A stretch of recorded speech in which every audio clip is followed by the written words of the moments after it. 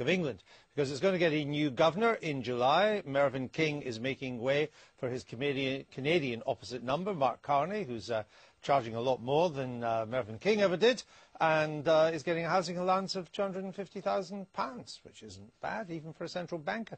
Last year, he roused interest by suggesting that the bank's monetary policy target of keeping inflation at 2% could be replaced by a growth target.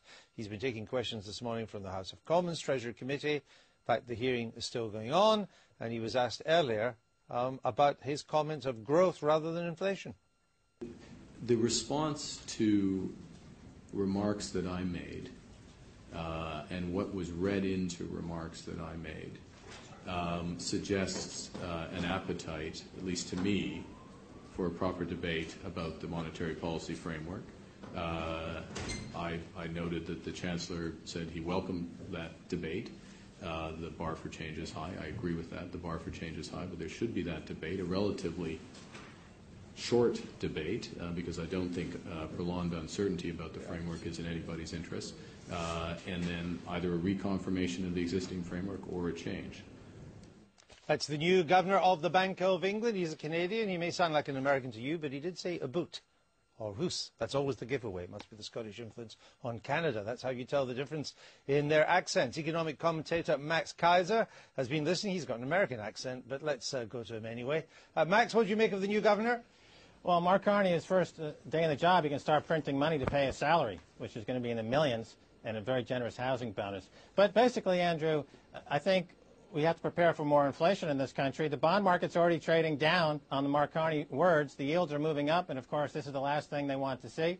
And you've got a real problem with inflation in the UK. They say it's 2.7%, but when you add in factors like the real cost of food and energy, the fact that grocery stores are watering down milk, the fact that you've got a scandal with horse meat in the hamburgers, that's an inflation story. It's substituting cheaper meat because there's an inflation problem. Mark Carney is going to exacerbate that problem. Grocery stores are watering down milk. Who's doing that?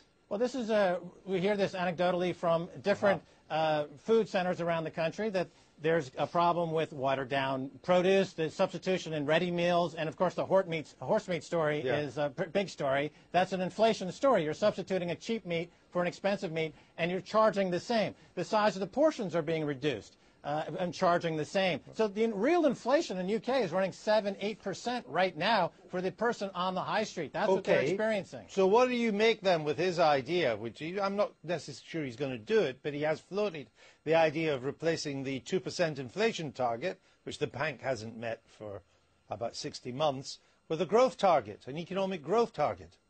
Well, this is a lot of central bank trickery, because what they want to do is they want to show that the overall GDP is bigger relative to debt. So they're going to allow inflation to creep higher so they can print higher GDP numbers so that their bond rating hopefully will remain at AAA. Again, Carney is a servant of the banks and the banking establishment. The average person on the street in the UK is going to experience higher inflation, and they're going to experience a downgrade in their living standards. So, Matt, we know the new governor's a big fan of the daily politics. When he watches this on catch-up on iPlayer after he comes out of the committee, give him one piece of advice. The new gov, tell him what he should do. He should resign immediately and let markets set interest rates and get back to capitalism and free market capitalism. We don't want a central Politburo interest rate setting commie at the Bank of England. You want free markets. You want real markets. All right. I somehow feel